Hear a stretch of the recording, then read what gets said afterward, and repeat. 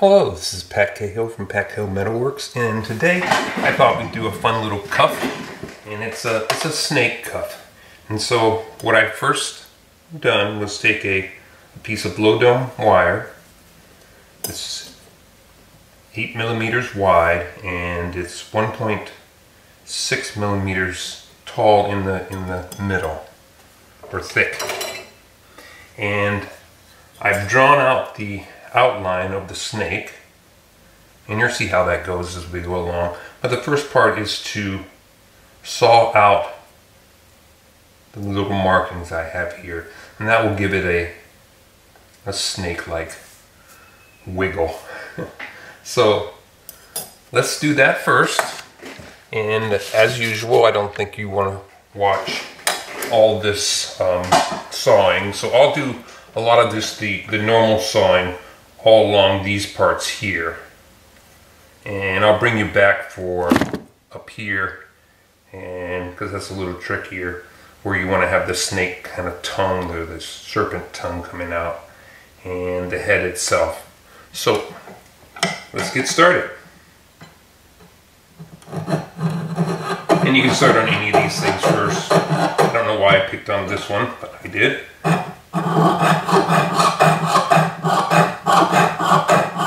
But as I said, I'm going to cut and get a lot of the sawing on the body done, and I'll bring you back for the other parts, the head, the tail and stuff.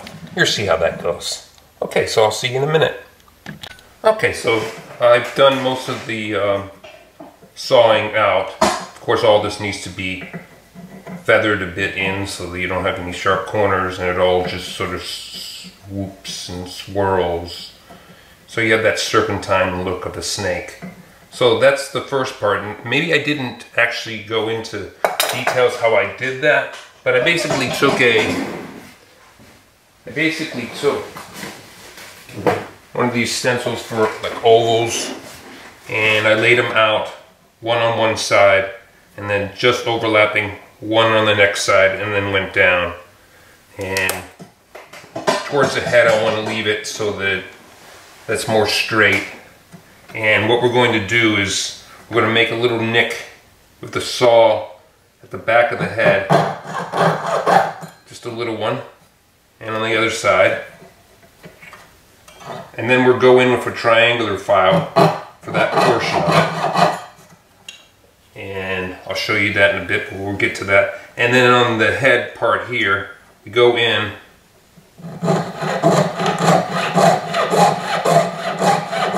on each side. I'll just do one side here.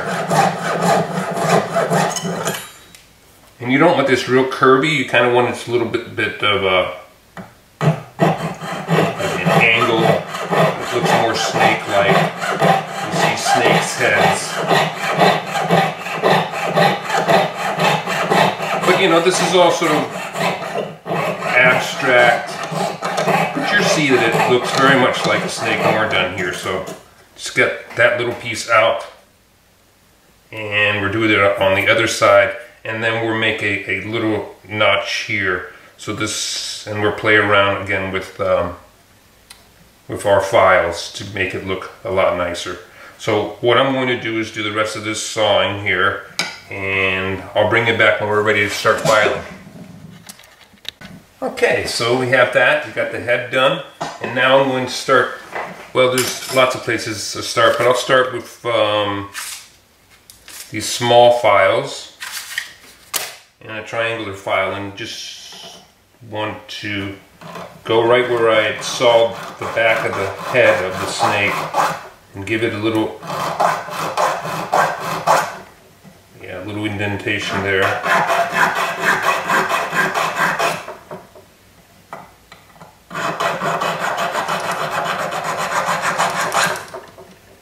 Okay.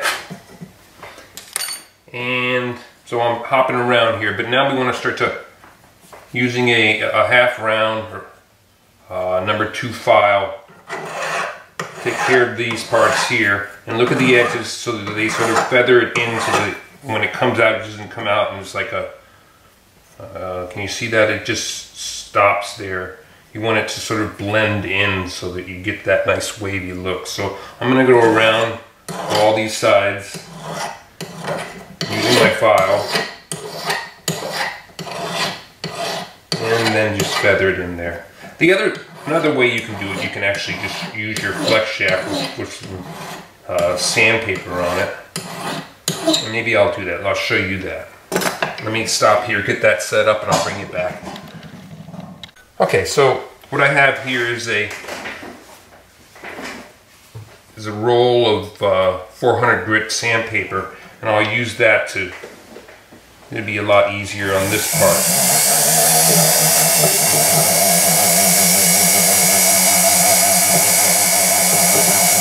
So I'm trying to pay attention to the edges so that they sort of see how that's now nice and smoothed in, and I'm going to do that here. And on the other side, so we'll go down. You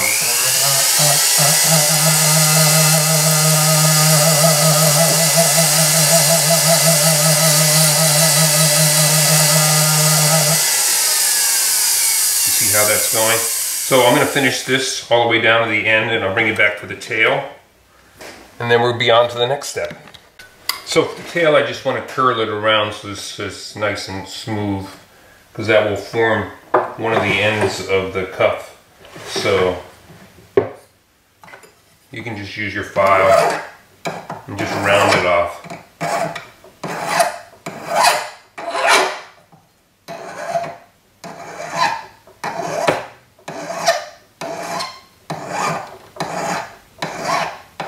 I don't want it to be too pointy. And we're going to have to worry about it. We're going to have to be concerned with the pointiness of the little serpent tongue out here. And that's why I rounded these guys off too. And you can round them off. Use a smaller file and just round them off. And later on you'll see what I'll do with these things so that they won't, so they'll be nice and comfortable on the hand. Because right now if you left them like this, they would not be comfortable. So the next step I'm going to do is I'm going to use my center hole punch and make positions for the eyes. And if I can, there we go. So I'm going to have one eye here. And we'll put the other eye on the other side. I know you're not seeing this, but I need to... Okay. So those two eyes, I'll drill those out, and I'll probably set them with I'll have to look what type of diamonds I have available to set them, but the first part is to drill them out. Drill these. The center hole punch gives me, like the spot and just little divots that sits in there nice.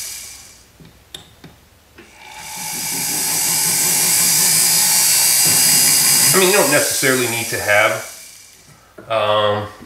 but I like the little extra bling of diamonds there, so let me look what I have and we'll go on from there. Okay, so I was trying to find cognac diamonds or like champagne, well, they're just brown diamonds.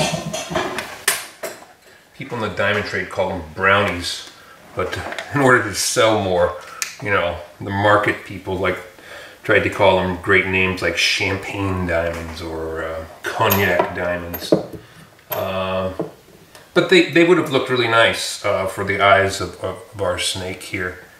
And I'll probably look around a little bit more, see if I can't find some. But we got some work to do first. So what I'm going to do is I've marked it out here with a Sharpie. Is I'm going to saw across all the way down. And what I've done is I started out larger. So it's like a diamond back.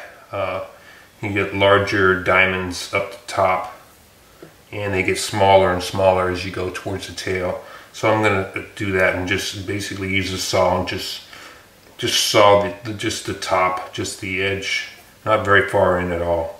And after that, So I'll do that, and I'm not sure I'll do that probably off camera. I'll show you a little bit, and then we'll have to form the bracelet, and then we will put the diamonds in on the top and finish it up. So I guess we'll start. Bring it over here with this, and I won't bore you with all of it, but just a matter of. Now you could actually wait until you have the cuff formed to do this, and in some ways it's actually easier if you do that. And I guess my suggestion on this would probably be to wait till it's more rounded. I think there was another video where I showed you want to round off. Oh yes, what was that? It was making the fuller on the knife, and you round it off like a ring, but this would be like a cuff. And then it's much easier to use your saw more accurately. So I'm going to do this off camera, and I'll bring it back. Okay, so I've done the sawing across back and forth to get the diamond, sort of diamond back, add some interest to the piece. And now the next step is to form it into a cuff. So you've seen this many times. Start on the ends.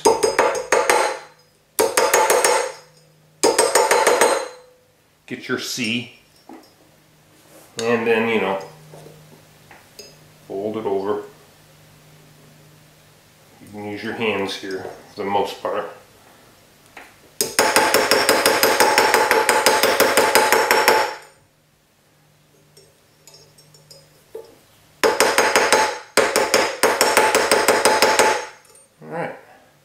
So there's the cuff. Looks like it doesn't have much of an opening, but we're going to work on that a little bit later, and we can always adjust it if need be. But I'm going to like the cuff to be this way on the arm, so it shows off both the head of the snake and our diamonds that we're going to put there. So I'm going to go get set up to put diamonds. I did find some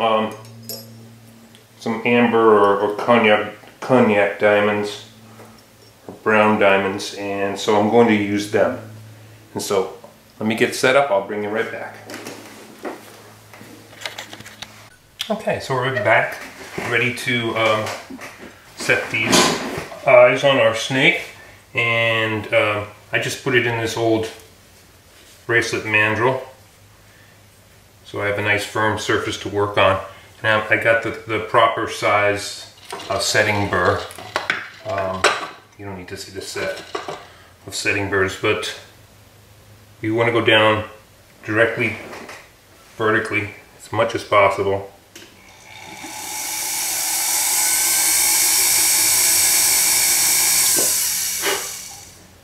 On both sides, well, both eyes.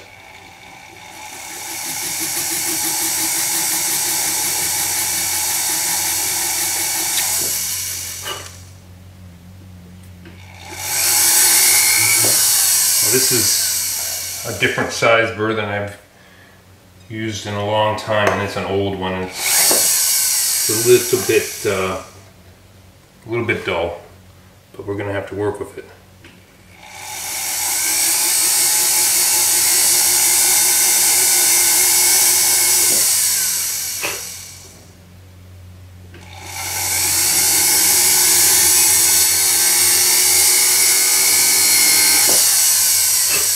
Okay, so that's done. Now we'll put in our diamonds. We've seen this before, so I'm not going to go into a lot of detail how it's done, but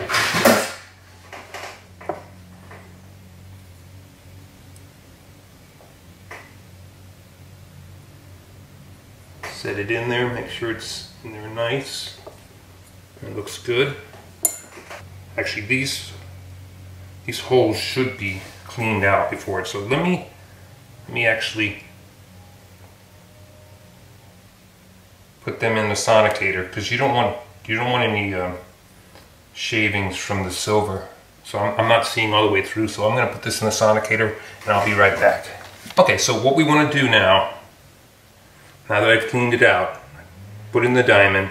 And I've already started this, but so I'm just trying to show you what the procedure is. So you put the diamond in. You can ponk it in a little bit with the end of your piece of wood or something, and then you go around just the outside of it. I use a sharp sort of scribing tool,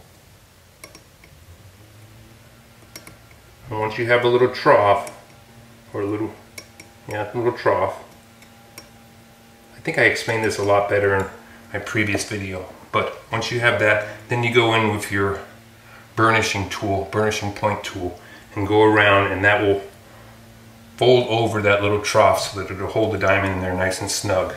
And this is called flush setting. So I'm going to do that.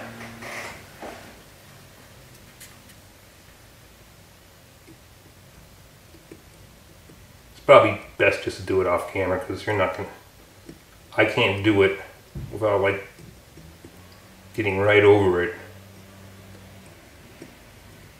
because it's gotta hold it real tight too, so you won't be able to see. So I'm gonna cut here, get both these diamonds done, and we'll go on to the next step. Okay, so they've both been set, and we're pretty much done. The one thing you want to do though is take your forked tongue and bend it up. If you don't do this, it's not going to be as comfortable on the wrist. These things will dig into you. So just a little rise like that. They're real soft too on the bottom, so that'll work out. And you can also do this a little bit on this, although it's not as important. This is a much thicker piece. It's not as grabby as this. So there it is. I don't think it's my size. Well, I guess it is. Could be. It can be adjusted quite a bit. That's a little bit small for me.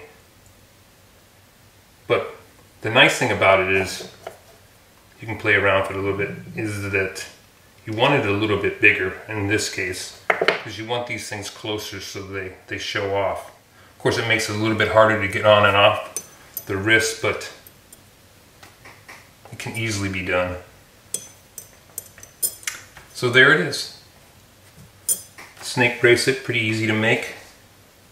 I say the hardest part is doing the sawing. Be careful when you do that, go slow. If you look closely, you might be able to see some flaws right there maybe. But other than that, I think it looks quite nice. So there you go. Snake cuff bracelet with diamonds flush set for eyes. Well, thank you for watching, and I hope I see you again real soon. Thank you.